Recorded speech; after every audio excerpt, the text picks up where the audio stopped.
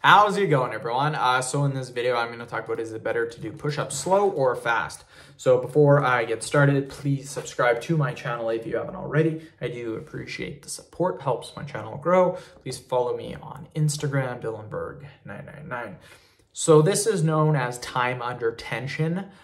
Whenever I did push-ups, body weight movements, whenever I did any training with weights or anything, my reasoning for time under tension was literally do it at a normal pace. I never did the reps super fast, and at the same time, I never did them super slow either. For example, if I'm doing bench press, I will do my bench press like this. It's at a normal pace, you guys. Now, you'll see some people doing their bench press, they'll go like this. And then you'll see some people doing this. Super slow. Same when I'm doing bicep curls. Instead of doing bicep curls like this or like this, I would just do them at a normal pace.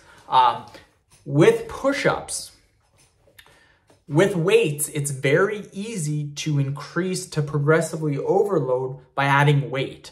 Push-ups are a body weight movement where you can't add weights. I mean, you can technically put weights in a backpack and do them, but for most people with push-ups, they're gonna wanna stay with body weight movements. With push-ups, you can progressively overload by increasing the time under tension.